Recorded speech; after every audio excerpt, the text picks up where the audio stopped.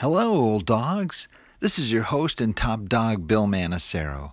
Today's show is a special rebroadcast of one of our most popular episodes. I'm introducing the show under the banner Best of Old Dogs REI Network podcast. Well, enjoy.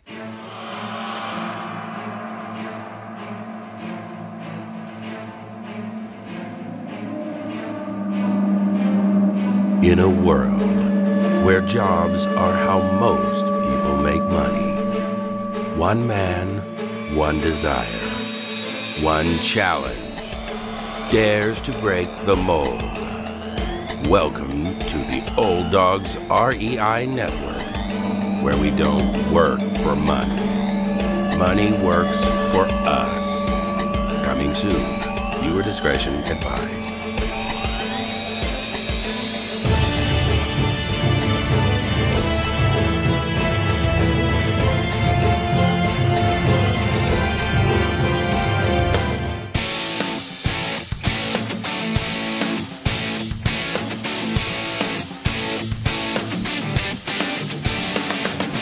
Welcome to the Old Dogs REI Network, where cash flow is king.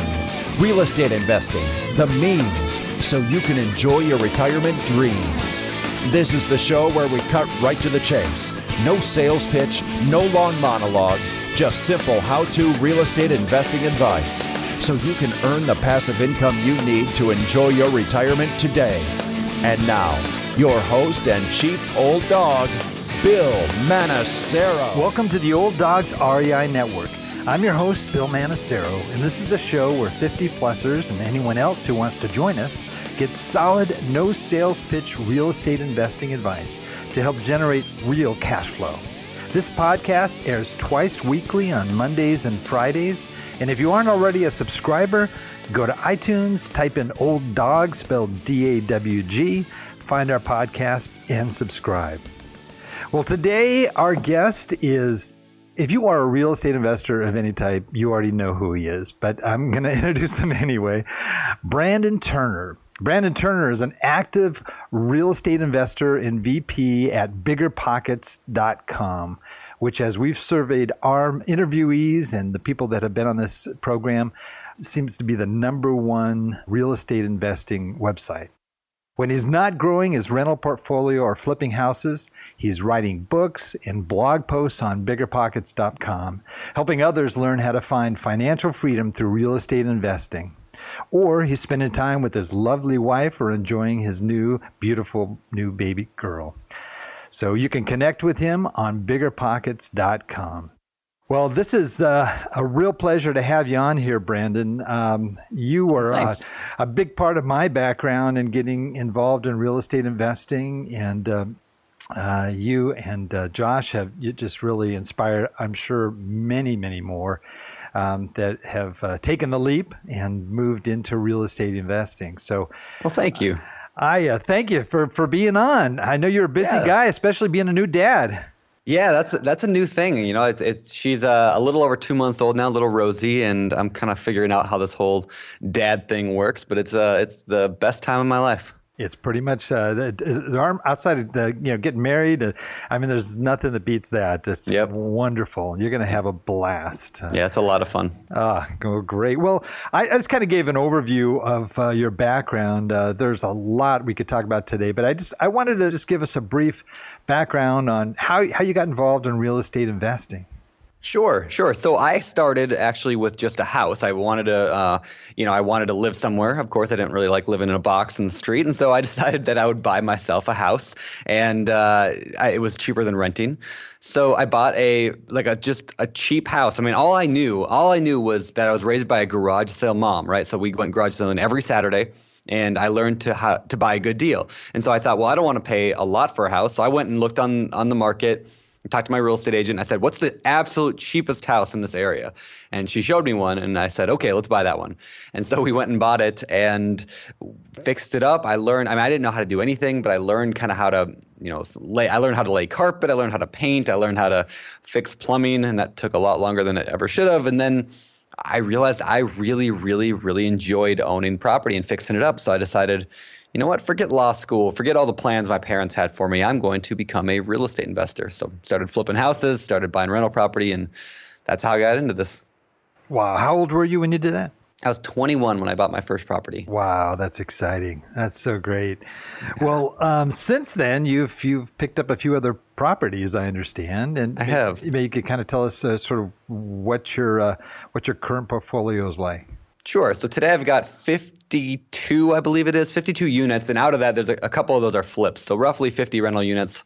A couple of those are with partnerships. Some of them aren't. Some of them are. It's just one of the ways I like to finance things. And we can probably talk about that later. But yeah, roughly 50 units. I've got 2 active flips going on right now.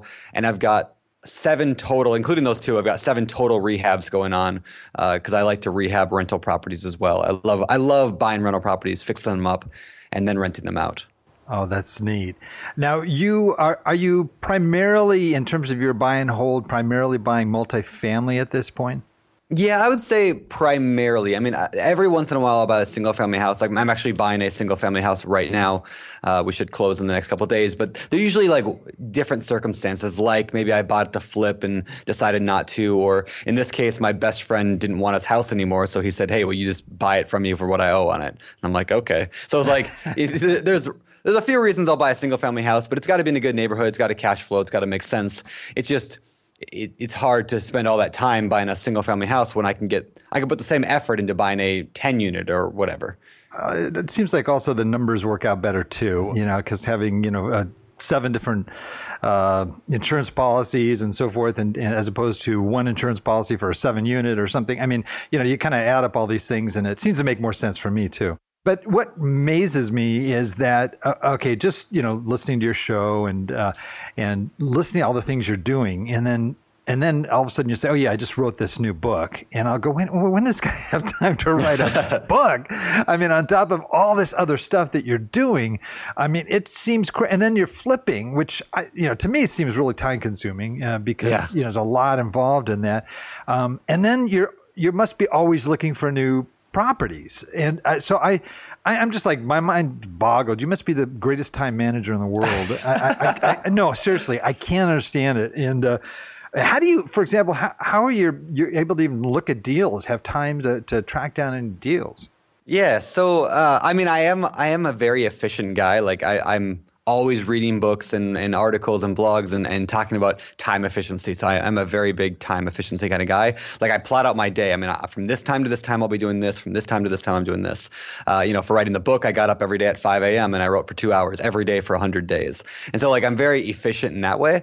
But I'm also very streamlined in how I do things. Like I know that if I'm going to look for real estate deals, I need to have a process that leads come in, and then I analyze those deals every single day, and then I make offers on them, and then I buy a certain, it's a gigantic funnel, right?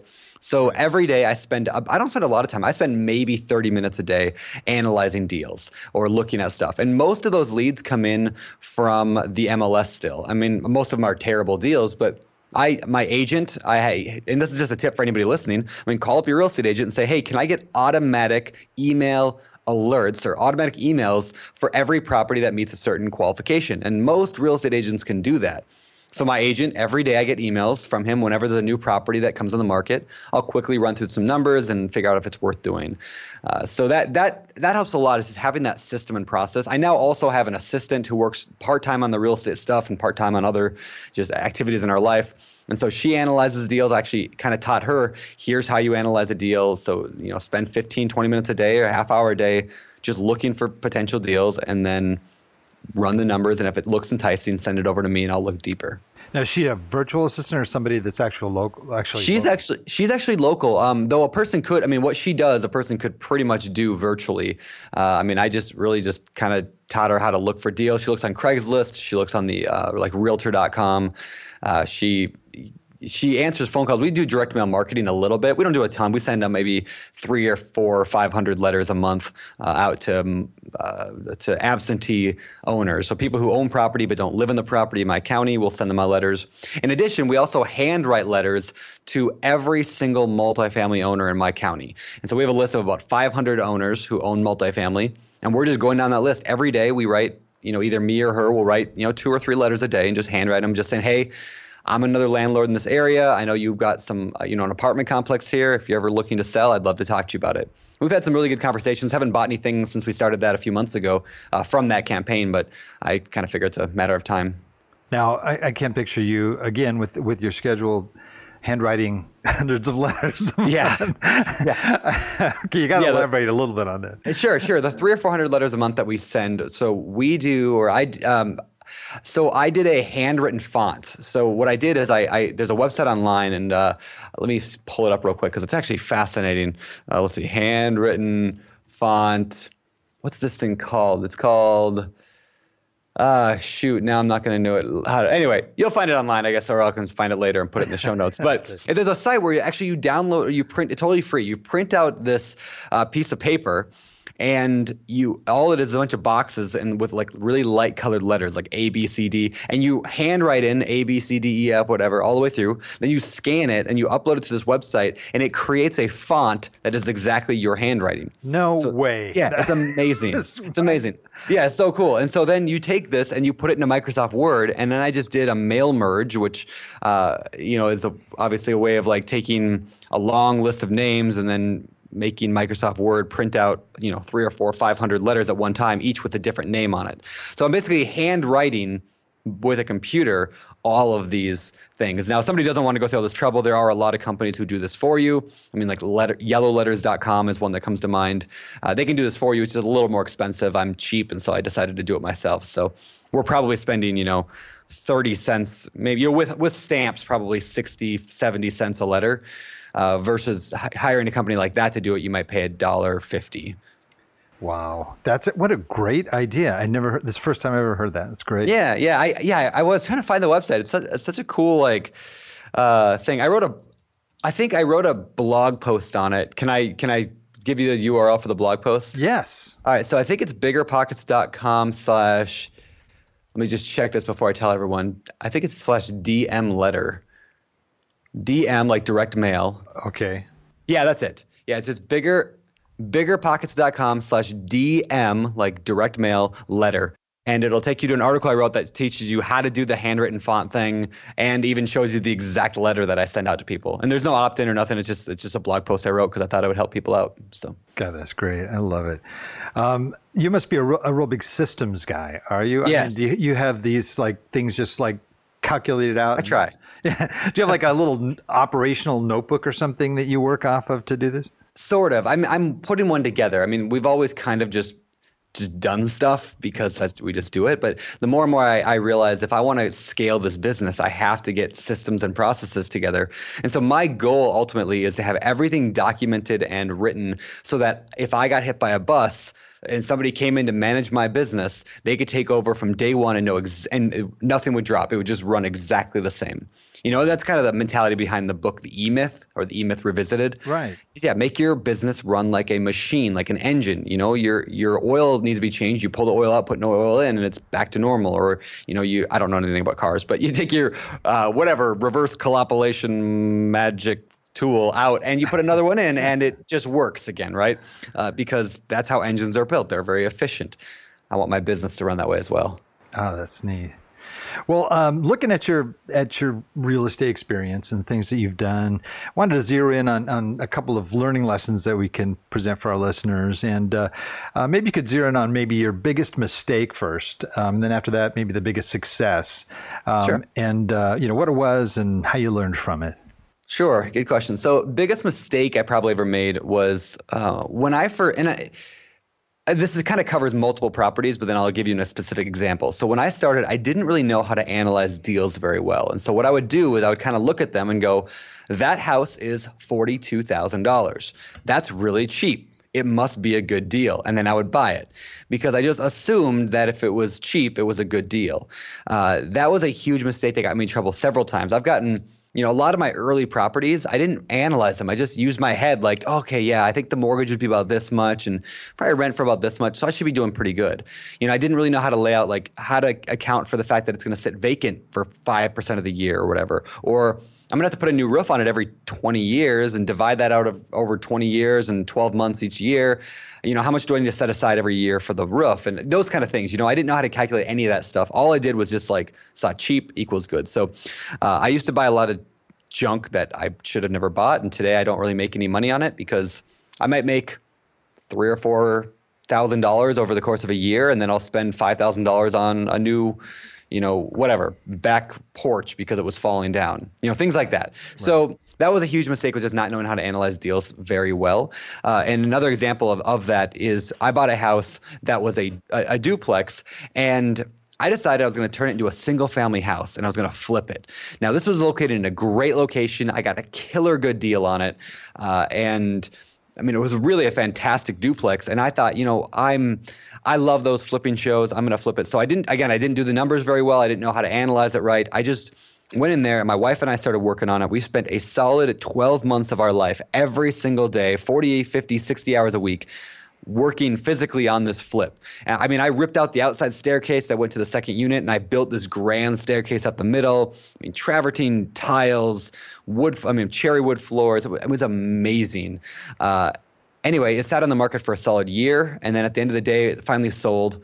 And when I ran the numbers at the end and figured out what I actually made on the property, I lost 10 grand. So I wasted 2 years of my life and lost 10 grand. The worst part was when I looked at it later, and I said, just hypothetically, what if I would have kept it as a duplex? What if I would have just kept it and put less money into it because it was already pretty much done, just needed paint and carpet at that point. I looked and I realized I would have been making close to $1,000 a month in cash flow on that property forever. I mean, for as long as I held it till I paid the mortgage off, then I'd be making $2,000 a month in cash flow. It was crazy. And so that was a huge mistake and huge learning lesson was, do your numbers and look at the highest and best use for a property. Just because you're excited about flipping because you watched a TV show doesn't mean that's the best choice for you in your financial future. How about your biggest success? I would probably say it was my 24-unit apartment complex. And I say that because of the kind of unique way in which we financed it. So I was a 23 or 24-year-old kid. I had done a few flips. I'd done a few rentals. I was in the middle of that disaster flip that turned in, the 2-year thing. And I kind of knew what I was doing a little bit, but I had absolutely no money. I mean, really no money. I mean, I maybe had $1,000 in my bank account, and which I don't usually advise people to go that tight on budget, but I was building a real estate portfolio and I had no money because I wasn't making anything.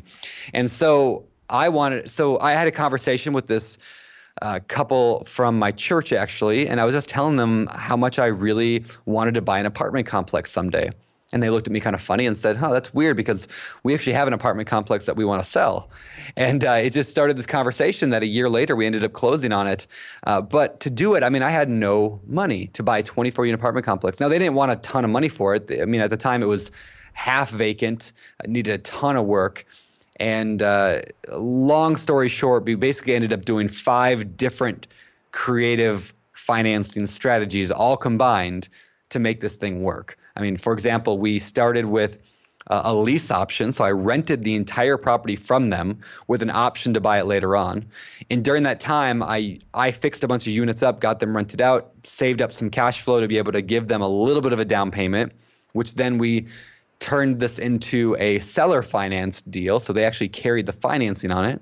But then I realized I didn't have enough money for the rehab. So I partnered with my parents on it and said, hey, will you guys lend me money from your line of credit, which is the other way that we did it. We used a line of credit then of theirs to do the rehab of it. And I'll give you guys, 50% someday when we sell it. And then we went and refinanced it with a portfolio lender a couple years later. And so it took 5 different creative strategies to put that thing together. And I'm not going to say that I sat there at the beginning and went, okay, this is my plan. Here's how I'm going to do this. I mean, that was dozens and dozens of late nights thinking, talking with dozens of different investors. You can go back on the Bigger Pockets forums that I'm asking people there 5 years ago, how do I put this deal together? And after a lot of conversations, we finally just made it work. Wow. What a neat story. That is great. I could probably discuss hundreds of topics with you. Literally. No, I've read like so many of your articles. There's awesome. So many different areas. It's great.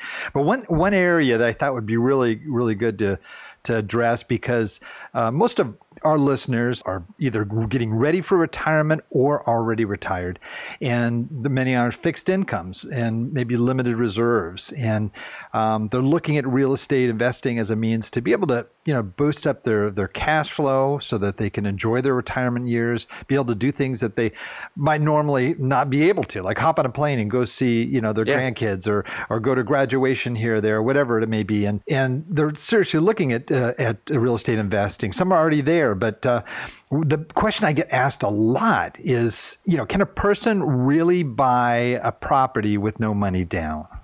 Yeah. I mean, yes, you can definitely do it. Whether you should do it is a whole different question, and we can talk about that as well. There are a lot of ways. I mean, here's a good example I like to give people. Let's just say, Bill, so let's just say that there was a property down the street from you that the owner wanted $1,000 to buy it. But let's just pretend, Bill, that you had $0. Or the people listening, put yourself in this kind of exercise here. You have $0. I mean, you have nothing. For some reason, you have no money. But down the street, they want $1,000 for this property. But if you were to buy it today for $1,000, tomorrow you could sell it for $1 million, right? So let's just hypothetically, you have $0, but they want $1,000. My question I ask people is, how would you do that? If you knew you're going to make $1 million tomorrow, just by coming up with $1,000 today, how would you come up with that $1,000 today? And then people start thinking, they say, well, I would probably borrow the $1,000, or, I'd probably partner with someone and tell them I'd give them $500,000 if they gave me the $1,000. Or, I'd actually probably just take a loan out on my car. I got a car, paid off. I'll take a loan on that. Or I got a house. I'll take a loan on that. Or, there's a lot of scenarios where somebody could come up with $1,000. Well, I mean, the exact same principle applies to real estate, right? If you don't have the money, ask yourself, how do I get this money? How do I afford this? So like I said earlier, one of my favorite ways is partnerships. When I didn't have any money at all, I would go to people and say, look, I've got experience and I've got time and I've got hustle and I've got, some knowledge on how to do this real estate thing. So what do you say we work together on something? You come up with a down payment and I'll do everything else. And I mean, for the person who, I worked with multiple people doing this, somebody comes to them and says, hey, I'll basically do every bit of work in the entire world. All you need to come up with is $20,000 down payment. These people were ecstatic. And today they're making amazing returns because they don't have to do anything at all. And they partnered with somebody who was doing all the work. So again, I didn't have any money, but I asked myself, how do I make this happen? And I made it happen. So yes, you definitely can. The question I said earlier is, should you? I don't generally advise people to invest when they're flat broke. I mean, you should have some reserve, some emergency fund, because I don't want anybody to get in trouble. And, there's a learning curve when you're getting in real estate. You got to kind of figure things out. So make sure you got at least something, some kind of backup before you jump in. Now, do you have sort of a priority that you look at? For example, here's this property, I want to get it. Do you immediately go to the seller first? Do you look at your own, sphere of influence? You might be able to get funds. Do you have sort of a priority, or you just it just depends on the situation? Yeah, I mean, it kind of depends on the situation and what I'm doing it for. I always like to ask, do you have a mortgage on it? Because if they don't, then maybe they are open to seller financing. Though it's fairly rare. I mean, even though a third of all houses in America are owned without a mortgage, which means a third of all properties out there are open for seller financing, which was a number that I did when I discovered when I was researching for the book on investing with no and low money down. I was shocked by that. A third of all houses have no mortgage. So anyway, people who are looking for seller financing, they are out there. There's a lot of houses and properties that are owned free and clear. That said, I typically will look at a deal like this. One of my favorite ways to finance deals today is I look and say, can I get a private lender, somebody who's just got a good amount of money in their checking account or savings account or whatever? Can I get a private lender to fund this deal, including the rehab costs? Now, it's got to be a really good deal to make that work. But can I get somebody to fund the entire deal and the rehab costs? Then I can fix it up or have somebody fix it up. I hire contractors. And then we'll go to a bank and get a refinance. In other words, a brand new loan to pay off the private lender, maybe a year later. So I call the strategy the BRRRR strategy, because you buy a property, you rehab it, you rent it out, then you refinance, and then you repeat. So BRRRR. So again, I like the strategy a lot. I try to fit almost everything within this strategy lately, just because it's been working so well for me. And there's a lot of benefits to doing it. I mean, you buy these fixer-upper properties that nobody else wants, you can get a good deal. You get to fix them up, so your repairs and your capital expenditures later on are almost non-existent. You get to know the property like very, very well. You know what it does, what it doesn't do. I mean, you get a good idea of it. You attract better tenants because you got a fixed up property. And there's all these benefits, and you build equity in it, almost immediate equity. I don't buy a property if it doesn't have equity.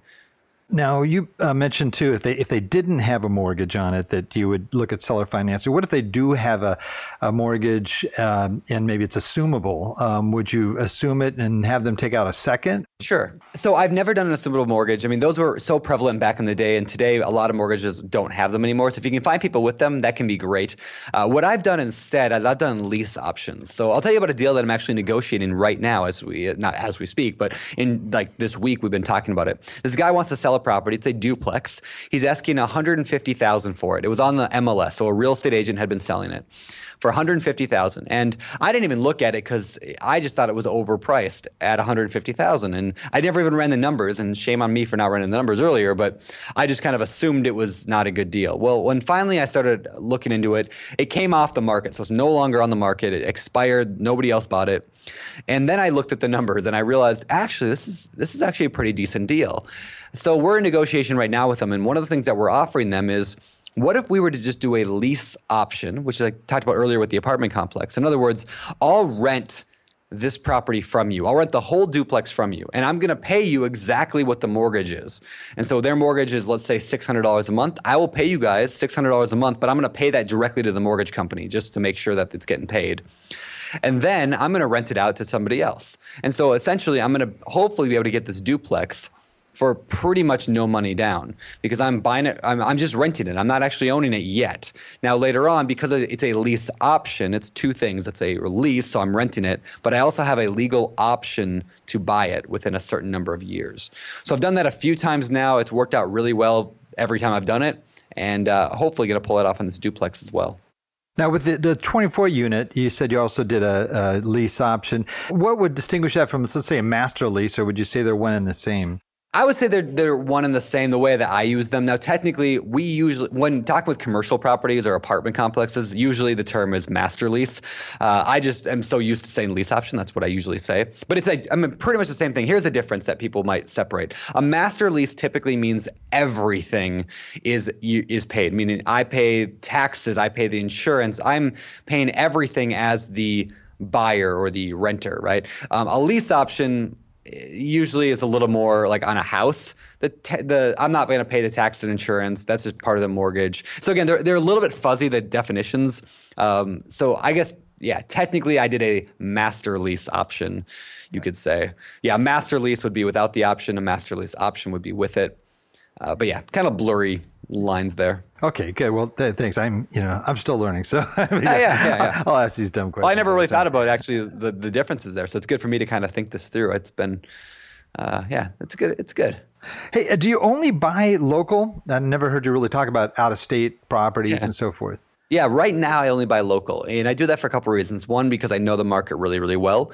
I mean, I know that one block over from one spot might be great and one might be terrible. I also do it because it works in my area. Now, if either one of those two things weren't true, then I wouldn't buy local necessarily. I mean, if the numbers didn't work, I probably wouldn't buy local because it wouldn't make sense. And if I didn't know the area, then it doesn't make any more sense to buy local versus somewhere else. So because I know the area, because the numbers work, I like to buy local. I am looking for larger, properties. I'd love to buy a 50-unit apartment somewhere in the Midwest. I would love to do that. But I'm not looking that hard, I guess. I'm casually looking, which is probably not going to give me anything until I start taking that more seriously. Yeah, I didn't. I mean, I live in Southern California. When I first started buying real estate, I was in Haiti, and so I didn't want to buy local there.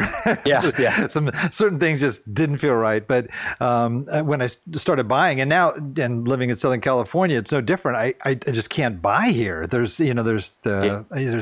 real hard to get decent cash flow. And I mean, you could definitely do it on equity play because the real estate values are going up and up and up. But sure. But it makes sense. And for a lot of people, listening that may be in those sort of expensive areas, New York or wherever it may be, buying out of state makes a lot of sense. But it's a whole different dynamic, obviously, than what you're dealing with when you have something local and you really know your market that well. Yeah, very much so. And I'm sure there's people listening to this right now who, when I said earlier, because it happens all the time, right? I said $150,000 for a duplex. There's always somebody who's like, oh, that would never work in my area. I can't find I can't find a parking spot for $150,000. Yes. I'm going to shut this off. I'm not going to listen, right? But other people are like, $150,000 for a duplex? I would never pay that much money. I mean, I can buy a duplex for $12 and a pack of smokes out here in Detroit, right? Like, people have the market's different everywhere. But you know what? There are successful real estate investors in every single solitary market in America today. There are people making it happen. And so you got to ask yourself, if you want to invest locally, what is working locally? If that doesn't match with what you're trying to do, what your goals are, then yeah, look elsewhere. Just look carefully. The biggest advice I give people for looking elsewhere, or maybe I should say the biggest mistake I think people make when they invest elsewhere, is they let other people do the numbers for them. They let other people do the due diligence. So they might call a turnkey company and say, yeah, these companies that provide rentals out of state. So you might call somebody over in the Midwest and say, yeah, I want to buy a rental property. And they say, great, we've got this house here. It's $100,000 and you'll be making $500 a month in cash flow.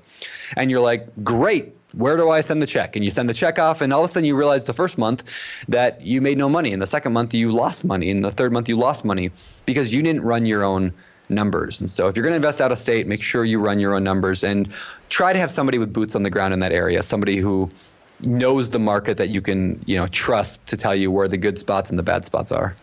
Yeah, I kind of learned that the hard way. My first 3 properties were all turnkey properties. Okay, yep. And I had, basically they just had temporary tenants in there. And after the deal was closed, the tenants just disappeared. Oh, man. So yeah, you definitely have to do, even with the turnkey, do your due diligence, or otherwise and actually I had, my best experience was on biggerpockets.com when I was faced with that, and I had this duplex in Memphis that was it was empty, and the turnkey had a 6-month guarantee, that they were covering my rent. That should have been a red flag in itself, but oh, this is great, they got a 6-month guarantee. Well, why do they have it? And after the 6 months were over, I was freaking out, and I go on Bigger Pockets, and we had this long train of just comments and feedback from people, but it was so helpful for me. I had people that basically said, just sell now. You're going to get take your losses, and then suddenly this one guy emerges out of Memphis. And he said, well, I know the area. And other people are saying it's a war zone. It's really bad news and everything. And he's going, I grew up in that area. And he goes, and I also happen to be a property manager. And oh, nice. And we started talking. And so now this guy manages these properties for me in Memphis. And it was all because of Bigger Pockets. It was like amazing. And that's cool. And it just turned out to be, from a horrible situation, just wonderful. He's like the best property manager I have in all the cities I'm involved in. I mean, it's great. So that's cool. Important thing for people to know too, going into this, it's the relationships you have, that really make a difference here. And so true. And I've made so many relationships through Bigger Pockets. It's a networking place. It's for those that can't maybe get to the REI clubs or whatever it is, that, you just meet people online. And I've met such great quality people there. And not to say that they're all wonderful. I've met all of them.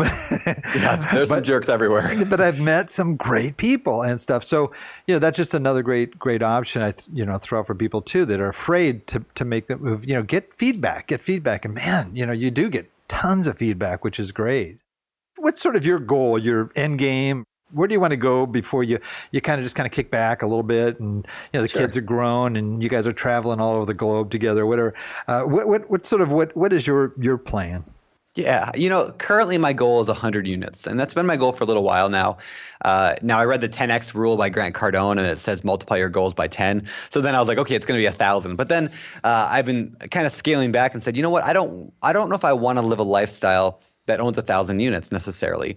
I recently read a book called Lifeonaire. Have you ever read that? No, I haven't. Okay, it's called Lifeonaire, kind of like millionaire, but with the word life in front of it. So Lifeonaire, and it really challenged me in a lot of ways in terms of if the ultimate goal of my life is to make as much money as I can and just be as rich as I possibly can, yeah, 1,000 units makes a lot of sense. But that's not the goal of my life. I mean, the goal of my life is far different than just money. So it kind of made me think of, what do I want my life to look like, and what does that mean for real estate? How can it get me there? And the way I look at it, I say, if I had 100 units that were each giving me $100 per month in cash flow, so that's roughly, what's that, $10,000 a month in income. If I can make $10,000 a month in income, and that's after all expenses, including setting aside money for repairs and vacancy and CapEx and all those things. If I could clear $100 per month per unit, that's $120,000 a year. That's complete, like in my mind, that's complete freedom money to do whatever I want for the rest of my life. I mean, and I've got, like I said, 50 units right now. So I'd like over the next year or so to acquire another 50. And at that point, yeah, maybe I want to buy some larger apartment complexes. I would love that. But first, I'd like to get to that 100 unit and then, see where the road takes me there. That's neat that you'd say that. We had, I think, episode 09, Susan Lassiter Lyons. I don't know. Yeah. And it's real funny. She was on the track. She's just, very aggressive goals. And she finally did this, talk about light bulb moments where she just stopped and she said, what am I doing? And hers were dollar, amounts that she's going for. And whatever it was, 100,000, 200,000 a month or whatever she was trying to do. And she finally just stopped and she just said,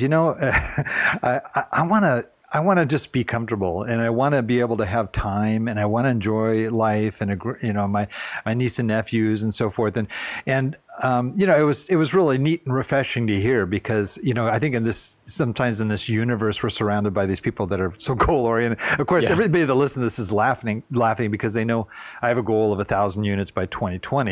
Yep. so it's not a bad thing. But but I'm trying to support a mission in Haiti too. So that's really, we don't need that kind of money, but we really do believe in what we're doing over there. And so for me, it's I don't want the Ferraris and all that stuff. I just want to enjoy my kids, my grandkids, and be able to help out these wonderful kids in Haiti. So it's a kind of a different motivation. But and again, if I don't make it, I'm live, and people are going to be able to say, well, so much for listening to that podcast. This guy.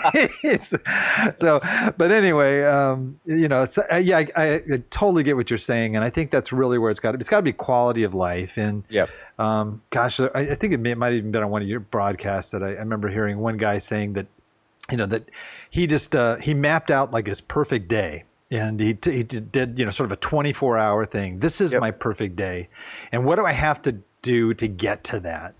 And I think he counted backwards. He looked at what the average lifespan of a male, he literally wrote down how many days he had left. And he would every day look at that, and he'd cross off the number and make it one number less.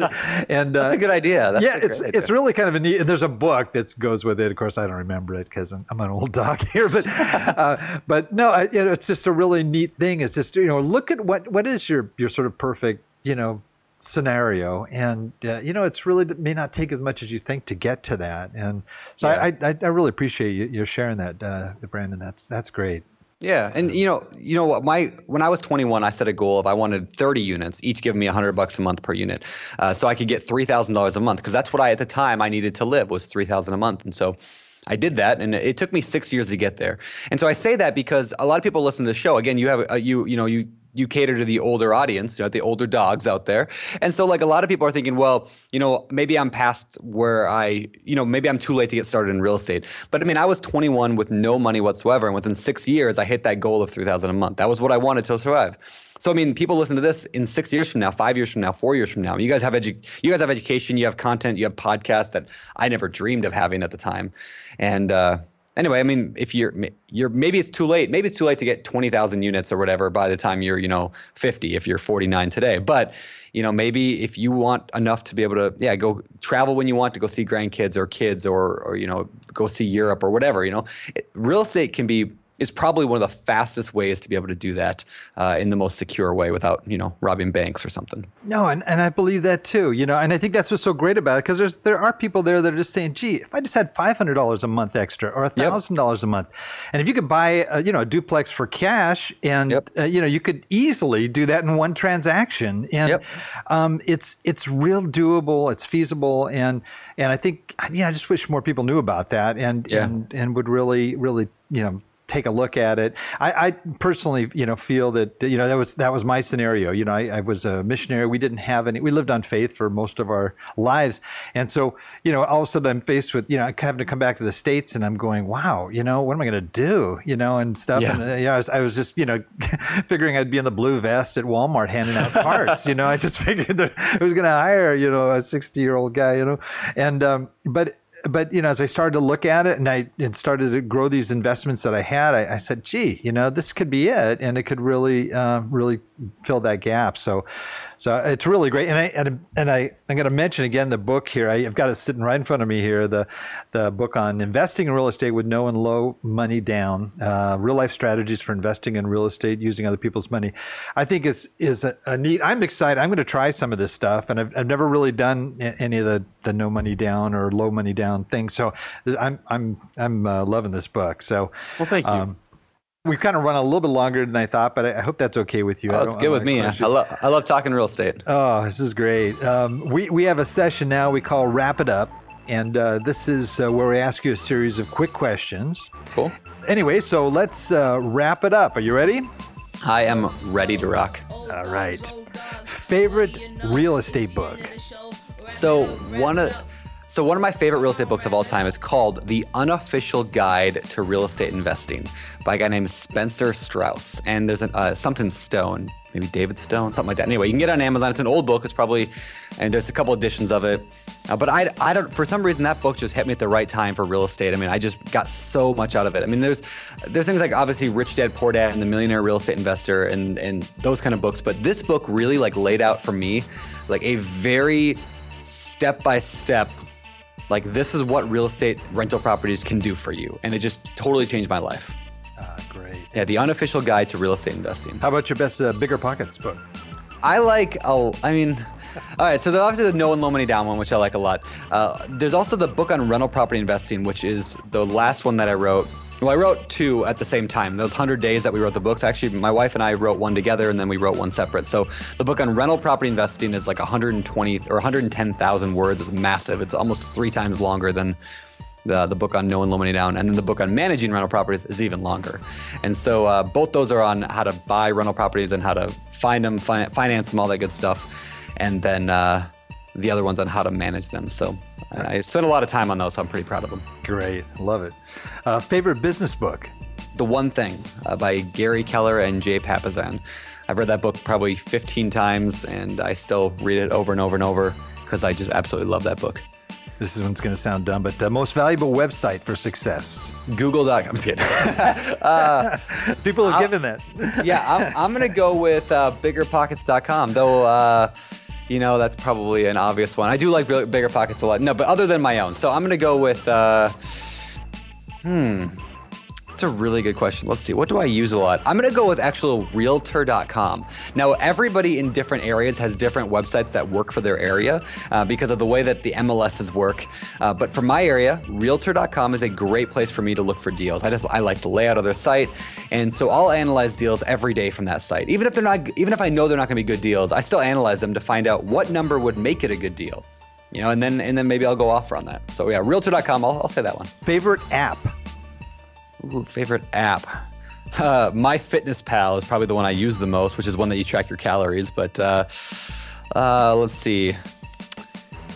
I'm a big Instagram fan. I'm looking at my phone right now. I listen to a ton of music, but in terms of, I want to think of what one's going to help me with real estate the most. You know what I really like a lot is Periscope. Oh, yeah. Are you guys do you do that? Do you have your? So I do Periscope from time to time. Maybe once every other week I'll do a Periscope, which is like a live video. And so Facebook has it as well, Facebook live video. But I like Periscope a lot. I like to just whenever I go out and look at a property, well, not every time, but a lot of times when I go out and look at properties, I'll just turn my Periscope on and I'll just take people with. And the reason that Periscope's a cool app, if you follow a bunch of real estate investors, they do that. So you can learn a ton about like real life. Like what are they thinking when they walk through a house? Why do they like something? Why don't they like something? So I like Periscope a lot for that. That's great. I'm going to follow you on that. I didn't know you did. Yeah, do it. That's great. Cool. Yeah, I need to do more of it. I just never think of doing it. So final question. Let's say a disaster happened. You lost everything. Okay, your properties, everything.